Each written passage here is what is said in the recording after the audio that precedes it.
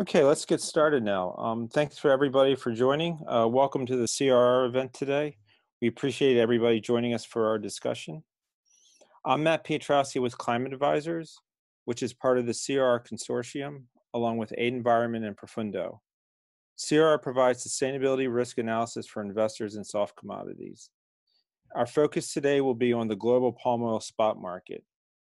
In recent years, the palm oil industry has seen considerable sustainability gains as suppliers non-compliant with NDPE policies have been increasingly excluded from supply chains. However, these gains have been undermined at times when non-compliant suppliers enter supply chains via spot purchases. Yet very little is known about the palm oil spot market.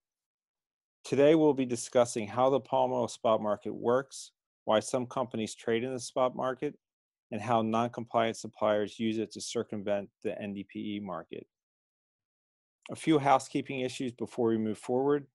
Everyone in the audience is on mute, but if you have any questions, you can type your questions into the Q&A function, and we will aim to answer after our main presentation. And we'll also put an archive recording of the event on our website in the coming days. And now I'd like to hand it over to Chris Wiggs of Aid Environment, the main author of our recent report on the palm oil spot market. Thanks, Matt. Hi, everyone. Yeah, so as Matt said, I'm going to talk today about the spot market and how the spot market works and the impact it's having on NDP compliance. So just to start, as everybody I'm sure knows, the palm oil industry in the last few years has completely transformed with the proliferation of these no deforestation, no peat, no exploitation policies. They were first adopted in 2013, and they've now come to dominate the market. Key to their success has been that they don't just apply to a company's own concessions and own operations. They apply to all third-party suppliers.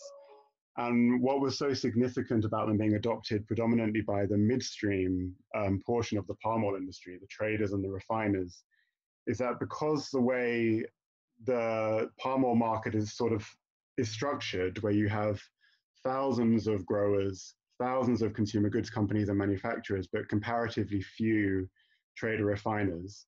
By these trader refiners adopting sustainable sourcing policies, they were able to have such a huge knock-on effect throughout the entire industry, because so much palm oil is going through these refineries owned by these comparatively few companies.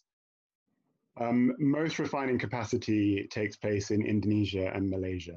And Chain Reaction Research did an analysis recently that shows that 83% of refining capacity in those countries is covered by an NDP policy, an NDP sourcing policy.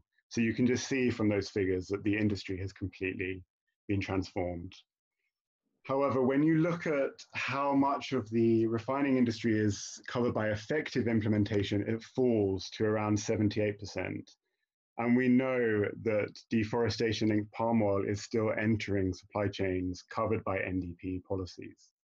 So there are several reasons for that. Some of the ones that we have identified are weak and inconsistent implementation of policies. Sometimes refiners are just not implementing their policies. Sometimes a deforestation-linked grower is being excluded by one trader refiner, but remains in the supply chain of another, even though the policies of those traders are basically identical. You have what we refer to as the leakage market, which is just when a refiner or a company is not covered by an NDP policy, and they're still buying deforestation-linked palm oil. You have these opaque corporate structures, which CRR refers to as shadow companies. And that's just when it appears that a company has attempted to hide a problematic concession, or the corporate structure of a company is kind of murky, maybe registered in a secrecy jurisdiction. And what that does is it makes it very difficult for companies to apply policies at group level, because you don't really know what the group is. And sometimes you'll find that if you can't apply at group level, a concession or a mill will still be in a supply chain, even though the buyer thinks they've suspended that company. You also have end user markets that do not set sustainability criteria, India, China, obvious examples. And that provides a market for deforestation-linked palm oil. You also have this thing called the spot market, which we have identified as a way that deforestation-linked companies can still enter NDP supply chain. And that's what CRR has been looking into, and that's what I want to explain a bit about today. Next slide. So before I sort of explain what the spot market is and how it functions, I just want to give a bit of background about why these NDP policies were so key in the industry and why they've had such a big impact. They're applied, as I said, to third-party suppliers, and the whole rationale behind it is that buyers who have these policies will engage with their suppliers, and they will encourage NDP policy compliance with the threat of supply chain suspension or exclusion if they don't comply. So if a buyer is purchasing from a company and that supplier is clearing forest, you engage with them, you try and get them to adopt the high carbon stock or high conservation value framework that makes up NDPE, or you get them to do a stop work order or some sort of compensation work. Those sorts of relationships and that sort of pressure is most commonly applied when there is like a long-term contract or a contractual relationship governing that sort of those transactions.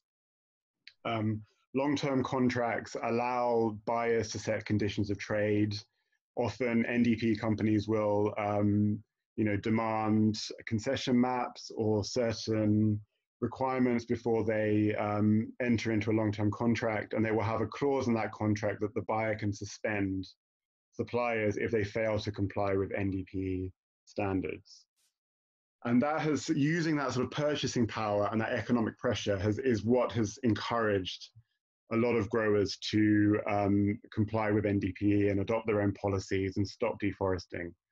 And it's been really, really influential. And we have so many examples in the industry of growers that have stopped deforestation in areas of forest that have been conserved because of pressure applied by the buyers. One thing that is quite important is that engagement between a grower and a buyer will almost always only occur with the direct buyer. You will often see, particularly when you look at these supply chains, that there's a lot of indirect purchases, and you'll see downstream companies being pressured about who they are buying from. If a supply comes into a supply chain indirectly, that buyer will very rarely engage with the source, like the mill or the concession. That sort of engagement will only come from the direct buyer. And if a downstream buyer is buying indirectly, they will usually only engage with their tier one supplier.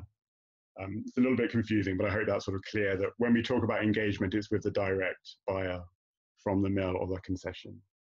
Next slide. So what is the spot market? The spot market refers to transactions that take place outside of long-term contracts. They're usually one-off transactions made very quickly. Suppliers usually use the spot market to get rid of surplus stock, and buyers use the spot market to plug shortfalls in capacity. That's at its most simple. That's how it works. And it operates outside of long-term contracts. The spot market differs from the futures market. You will often, the terms are not used interchangeably, but when you hear about the spot market, you will also hear about the futures market at the same time. They are different things. The spot market, and as I'm talking about it today, is about purchasing the physical product, so physical palm oil. The futures market it refers to permits or contracts or paper that you're sort of you're buying a contract, but it's for a future delivery of palm oil. What we're talking about today is these one-off purchases of physical oil. And it's a market that not a huge amount is known about. It's not particularly transparent. And when you're talking to people within the palm oil industry, it's quite clear that we don't really know, particularly people in sustainability don't always know how the spot market works. And that's what CRR have wanted to sort of shed a bit of light on by doing this investigation. Next slide. So if you're working in palm oil, if you read sort of the documents that palm oil companies publish, annual reports, financial statements, you will see reference from time to time to the spot market. Some examples I've just included here are Bakri Sumatra Plantation, an Indonesian grower. In their annual report, they state that they are targeting the spot market locally and export markets. In the annual report of Sawit Sambamas Sarana, they stated that they were using a sales system that is based on spot, and they negotiate the delivery terms on each sale.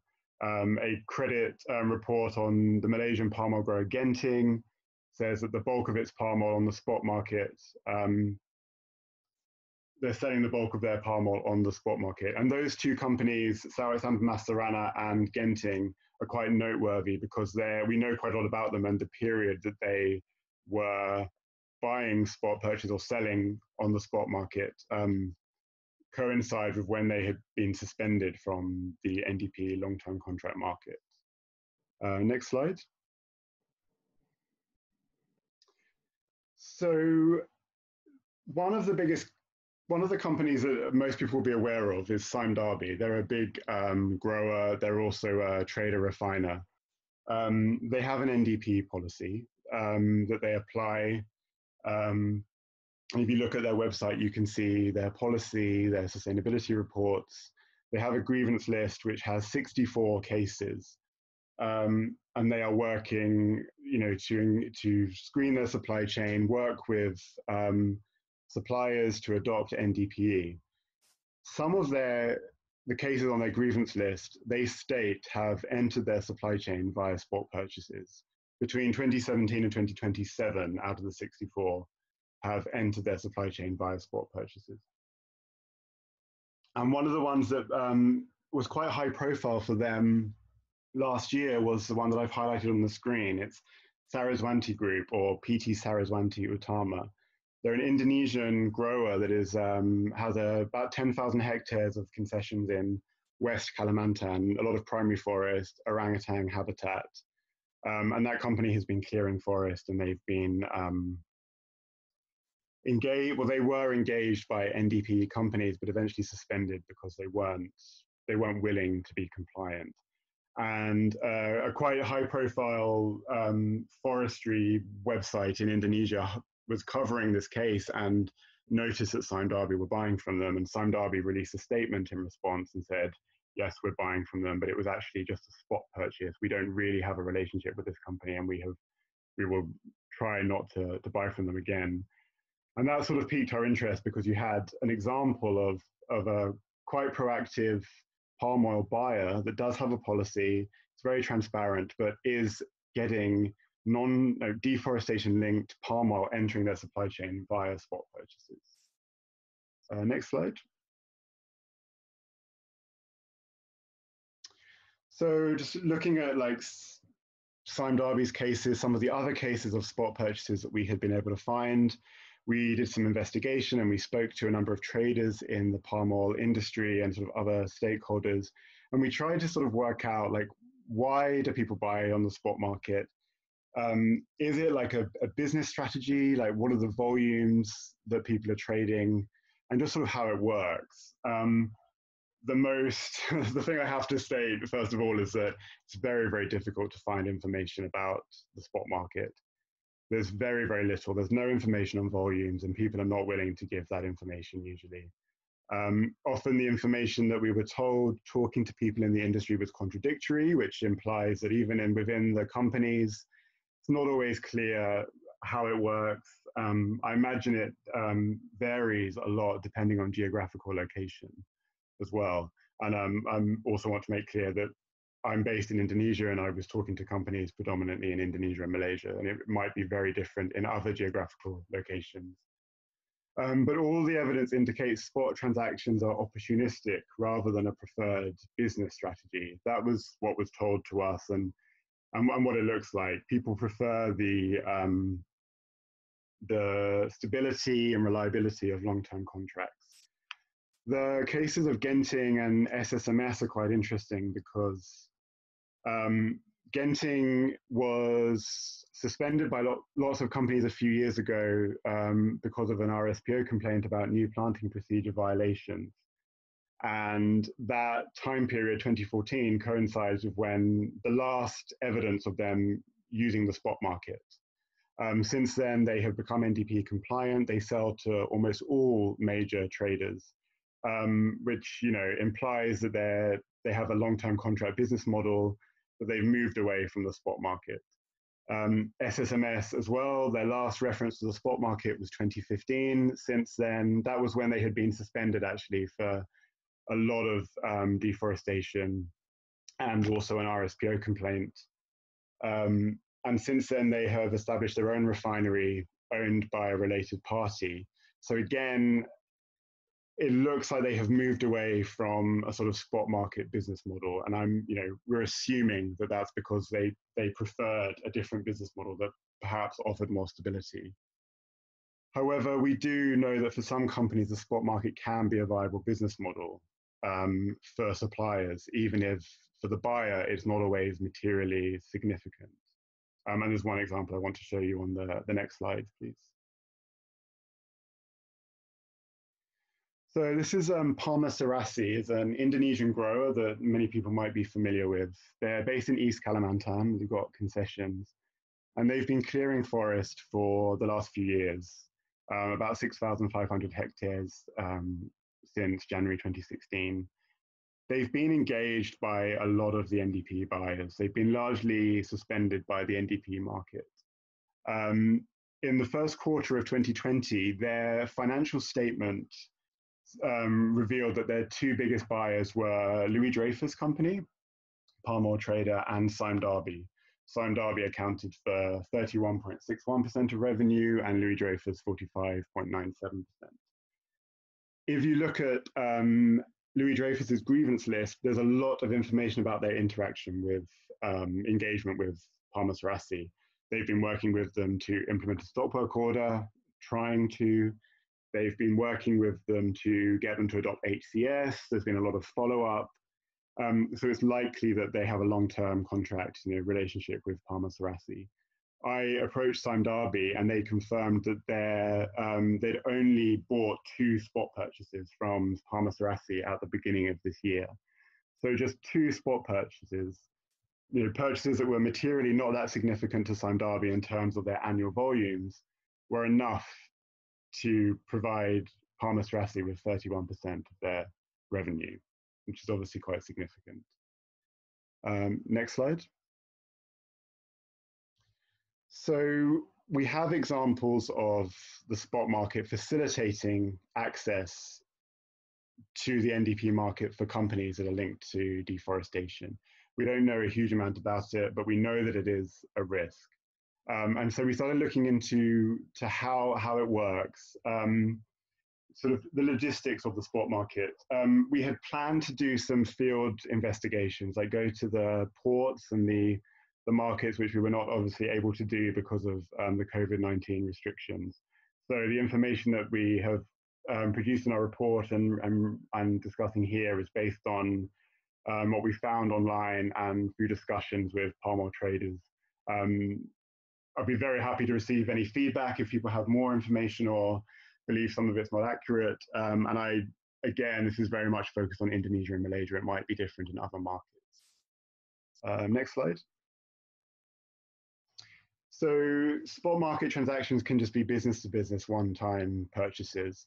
Refineries and area managers, if they need a bit of extra stock, will often just reach out to companies in the same area to purchase some palm oil.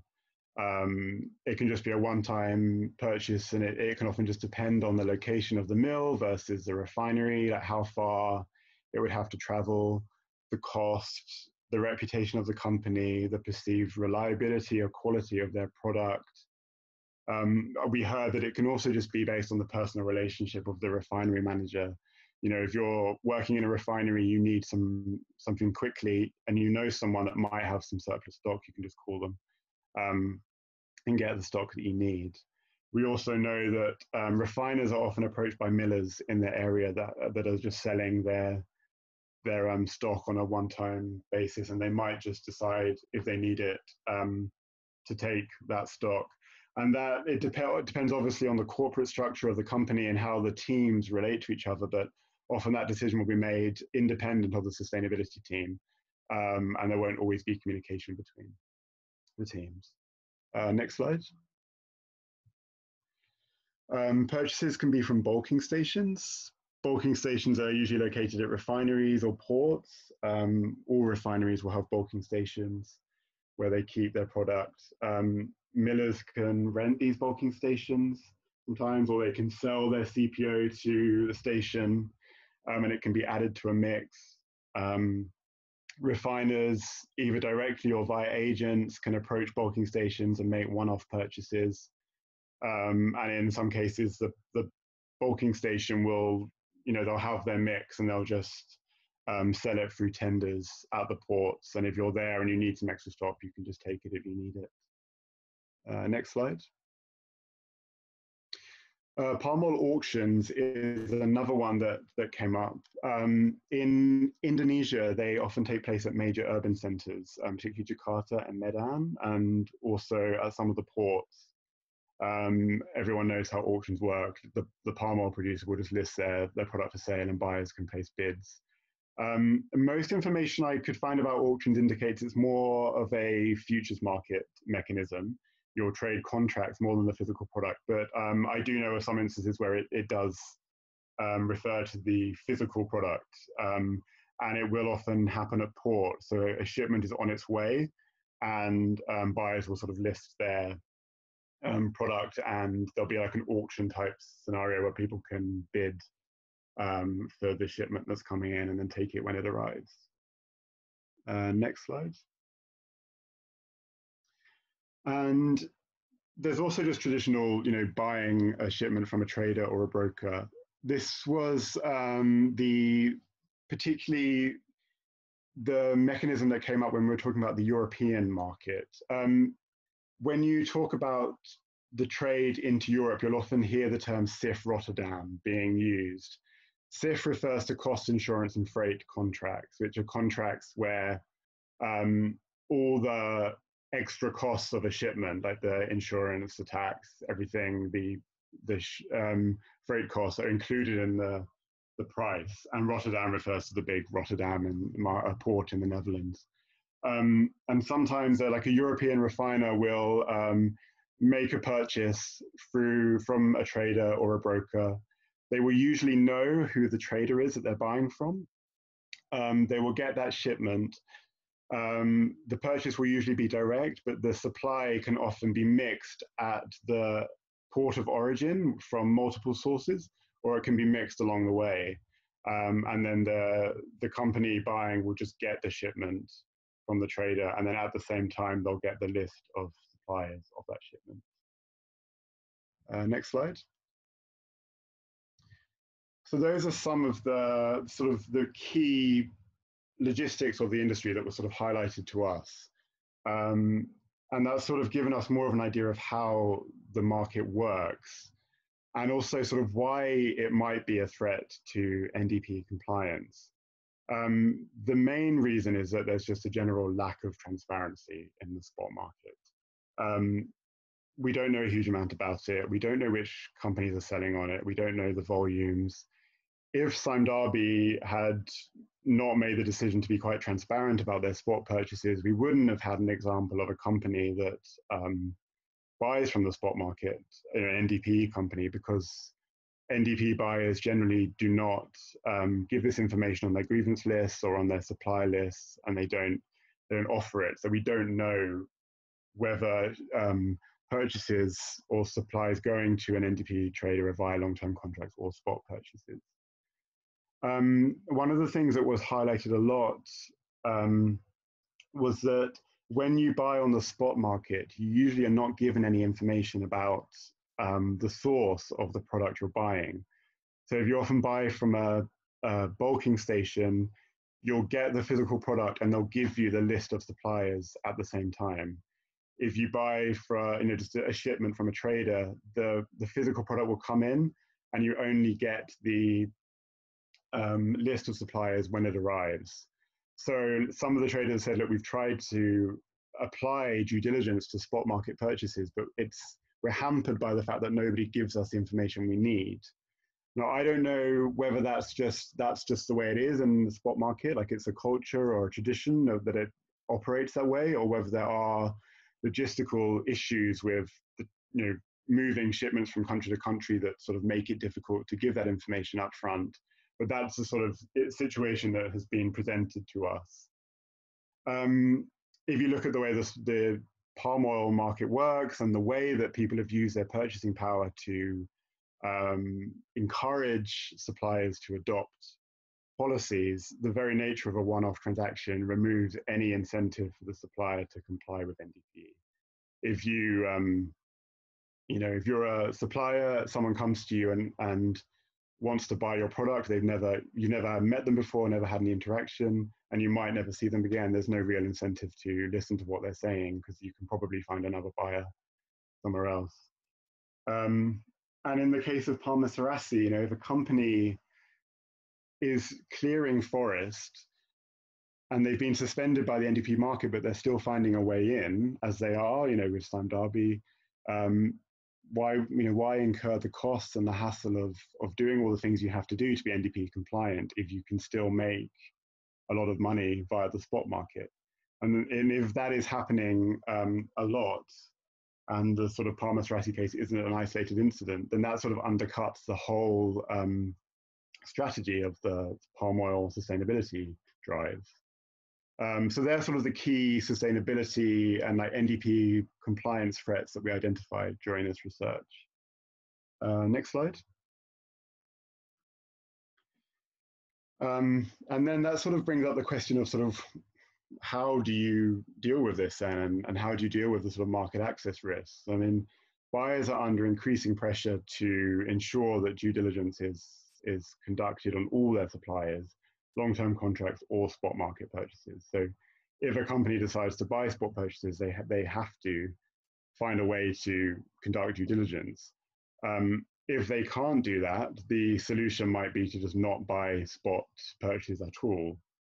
And then you risk, on occasions when there's a shortfall or you're below capacity in your refinery, just making a decision not to fill that and deal with the associated economic losses. Because if a company can't apply due diligence and can't make sure that a spot market purchase doesn't have deforestation-linked palm oil in the supply base, then they will face market access risks that we're all aware of. They might be suspended by their buyers, they might face supply chain suspensions themselves, issues with finance if they're publicly linked to deforestation. They're all sort of risks that companies are taking because this market does seem to operate outside of NDPE. And yeah, that's sort of the main takeaway that we have from our research that I wanted to share with you today. And I think there's some questions that we'll try and answer now from people, but thank you for your time.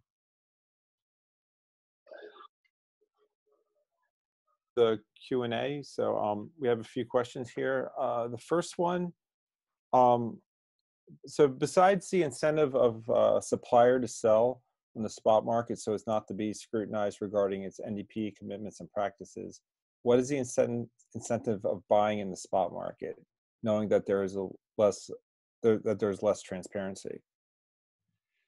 I think it's just because if you have a shortfall of anything, you want to plug that gap. I had a discussion with a trader and they said, like, if you're a cafe owner and you run out of pineapple juice, you just run to the nearest shop and get some pineapple juice. And it's really not that different. If you've underestimated the supply or the capacity of your refinery and you need to fill it, you're just going to try and get the nearest stock that you can so that your refinery is running at capacity and you're not losing money. And that's all it is. And during the discussion about, could you just make a decision not to buy spot, they said, yes, we could, but that presents risks because we need to make sure our refineries are running at capacity. And that's why they do it. It's just to plug a gap.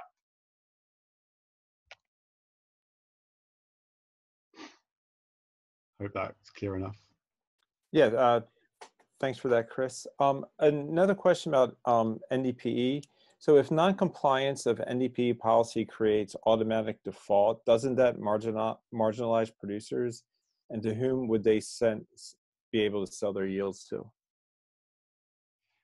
Well, I mean, that you want producers to be NDP compliant. So you would hope that there isn't a market for non-compliant palm oil to be sold into, because you want the whole industry to be adopting these policies and to be operating on a level playing field. You know, some growers have made that decision to do that, and they're incurring the cost of that, and their buyers are also sharing the cost of that. And the fact that some growers are not able to do that and are still finding a market is a massive issue. So from our perspective, we wouldn't want there to be a market for them. We want that market to be closed, because we want all growers to be, not linked to deforestation or peat clearance, and to be NDP compliant. And if they have in the past, there's a question at the moment about, do they have to compensate? And if they do, how do they compensate? Okay, great. Thanks for that, Chris. I'm going to put a couple questions to you at once.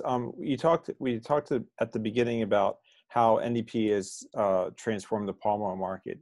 Are there any statistics about the impact of NDP, say like regarding deforestation rates that could be realistically associated with NDP? And the other question, the follow-up to that is, what are possible adaptations from the approach learned in the palm oil supply chain that other deforestation linked commodities like soy and cattle can learn from palm oil? Thanks. The first question, we have cases of areas of forest that have been conserved as a result of the work that buyers have done to encourage companies to stop deforestation or to adopt HCS. We also know from our monitoring of deforestation that it is reducing for palm oil in parts, and we publish that every 6 months on the Chain Reaction Research website. There are obviously lots of variables, and it's not always possible to link it to one specific company or the policies, because there's also government, moratoria, government action, there's certification schemes that obviously play a part. So we have tried to sort of show evidence of it working, but it tends to be more localized cases where we can link an area of forest to the actions of a company where they've made the decision to stop buying. And you can often, if you want to do your own research, you can often see these on the grievance lists of the traders, because they will often put these success stories on there, as well as some of the less successful stories. And in the second case, I don't know specifically about Latin America, because I don't work in that area or commodities. Whoever asked that question, I can get their email afterwards, and I can introduce them to my colleagues in Amsterdam who work in those geographical areas. We are looking specifically into other Indonesian commodities at the moment, particularly the industrial tree plantation commodities, so rubber, pulp and paper, timber products. We're just starting that research, so we don't know whether it works in the same way. What we do know is that the palm oil industry was sort of perfect for these NDP policies, because a few companies dominate the refining and trading sector. So because there's not that many of them, if you get those companies to apply a policy, it has such a massive knock-on effect. And you saw that, like Wilmar adopted this policy, and it just had such a huge impact because Wilmar is so big. And then the other traders follow, and so much of the market's covered.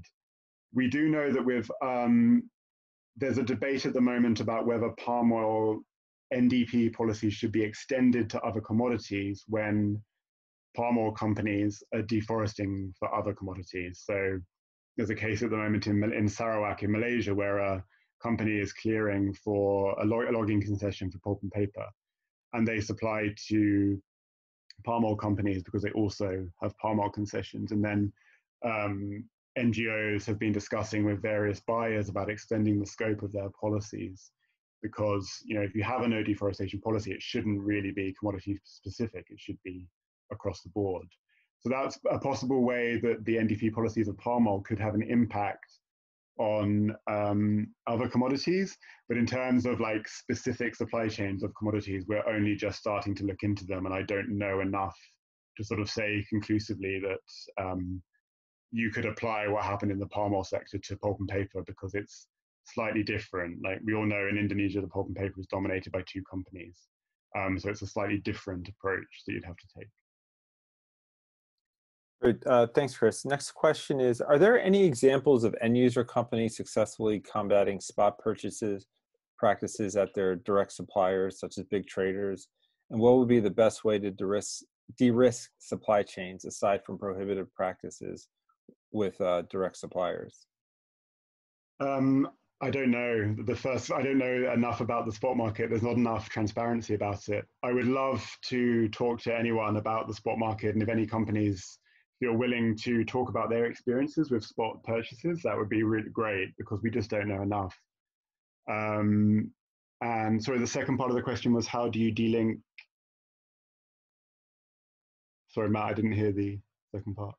Yeah, sorry. De-risking supply chains is what's the best way to de-risk a company's supply chain aside from prohibitive practices with direct suppliers? There needs to be what do you call it, multi-stakeholder approach. I forget, the RSPO have been using this term, like shared responsibility. So there has to be a discussion about how you can encourage companies to be compliant without excluding them, because excluding companies is all well and good, but as soon as you exclude them, you lose all sort of influence over them, and that really has to be the last resort. And that's been a bit of an issue in palm oil, because the NGOs don't like it, and it's also partly because of the companies, because they weren't proactive enough, and often a deforesting company stayed in supply chains for so long, and the company would always say, yeah, we're talking to them, and people got a bit fed up with it. But I think there needs to be more engagement, and it needs to come from all sections of the supply chain. So you can't just leave it. Of course, the direct supplier will usually be the one that engages with the deforesting company, because they have the personal relationship. But in terms of like funding, in terms of support, it needs to come from the entire supply chain. And that's where the end users and consumer goods companies are really key, because there's now this discussion about compensation, and should companies pay for what they've done in the past few years. And if you believe they should, then it can't just be the growers that pay. They won't pay. We know they won't. Is it fair that it's just the traders? No, not really. So it has to be the entire supply chain. And that's the sort of discussion that's happening at the moment, with some of the more proactive consumer goods companies coming on board. Thanks, Chris. The next question is along the same lines. Is there an opportunity to support the development of some sort of standard supply chain reporting protocols to allow NDP to be managed through the spot market? Possibly. I don't know really, so I want to continue with research into the spot market, because I think we're just scratching the surface a bit. And as I said, I don't know if is it so untransparent just because that's the way it is, or is there actually a reason why it's hard for people using the spot market not to provide a list of suppliers as soon as the purchase is made? That's what I'm not clear about yet. So I'm hoping that as we get more information, those sorts of solutions could be discussed, and again, happy to discuss these going forward. Okay, thanks, Chris. The next couple of questions deal with how much palm oil in the global market is traded in the spot market. What's the best way to identify the most active players? And do we have any idea of the total volumes of what's traded in the spot market, or the total global percentage? No, I tried. I tried to get information, but no, it was too sensitive, and companies wouldn't provide information about volumes. As I said, like Sime Darby were the one that we really knew new to focus on because they're quite transparent about it. They said that the amount that they trade in spot market is insignificant to them, really. It's below 1% of their annual volumes. And I think that it probably is, in terms of global volumes, pretty insignificant. It becomes significant when you look at companies like Saraswati and Palma Sarasi, because if your end goal is to stop deforestation, it might be insignificant for a big buyer, but it's obviously not insignificant for them, and it stops them doing what they should do. And in the meantime, primary forest is being converted and orangutans are being displaced. So I'd love to have more information about the volumes, but I also think it's important to always remember that it might be insignificant in the grand scheme of things, but on a local level, it's not insignificant. And one other way that we can maybe identify companies active in the spot market is by accessing trade data, because you can often see like something that looks a bit not suspect, but if there's like a small like one-off purchase from one company, you can maybe just assume that that's a spot purchase. So we're going to look into that a bit more, but no, I would love for any company to be willing to provide more information on the spot market, but so far it hasn't been possible because people consider it sensitive information. Does the spot market require georeference property locations to make purchases? I'm not sure. I don't know, to be honest. Okay. All right. Thanks. That was one question that came in. And the next question is, when analyzing buyers and traders of palm oil, most of them do not have traceability to plantation for indirect suppliers. Why is this difficult to implement? I think traceability to plantation has always been difficult because it's very expensive and time consuming, and companies have not have been reluctant to spend or have only done it in certain geographical areas. And there's always been this question of what do you do with the data that you amass? Particularly when it comes to smallholders, it's very difficult, and smallholders, the market often changes, so you have to update the traceability to plantation data very, very often to keep it current. Yeah, it's really important. Chain reaction research and aid environment do our own sort of analysis of like sort of traceability to plantation when we suspect a mill is buying from a plantation that's clearing or has cleared, or when we know a concession is involved in deforestation but doesn't have a mill, we try and work out where that concession is selling to. But yeah, as far as I know, we don't have complete coverage or understanding of traceability to plantation because it's of the challenges of getting that information and companies not wanting to or not being able to invest at the pace that's needed. Is there a way of determining how much of the marginal deforestation is driven by companies selling into the spot market? No, not without more information on volumes and the companies that are using the spot market. You could do some local assessments based on some of the cases we know about, but not enough to do like an Indonesia-wide study. I would need more information on volumes. In the case of companies that are making a large amount of their revenues from spot deals, do they then store the oil? Do they store the oil for this type of sales, or is it entirely opportunistic at a certain point in time? Yeah, I've heard different things. I've been told by a couple of people that some companies, particularly in Malaysia, will just store their palm oil at ports in bulking facilities and wait for the prices to be favorable and then offload it that way. I've just heard, it's just industry gossip, really, so I don't know if it's true. I'm hoping that when COVID restrictions are lifted, we could go to the ports and do some investigations. I can imagine that's true. You can't keep, like palm oil it does decline in quality the longer you keep it. So that's also a risky business strategy. So I imagine there's more of a push to sort of offload it as quickly as possible. We do know of some Indonesian companies that do approach refineries a lot and just try and offload their CPO from the mill. So there's probably different companies take different approaches. I think it's mainly opportunistic. Great. Thanks a lot, Chris. We're now at the end of the Q&A. So first I want to thank Chris for his presentation on this interesting but complicated topic. And thanks for everybody for tuning in today. As I mentioned earlier, we will have a recording up on the website. And if you want to get in touch with Chris or any of us at Chain Reaction, our emails are on the screen now. So please feel free to get in touch. Thanks again for everybody for tuning in.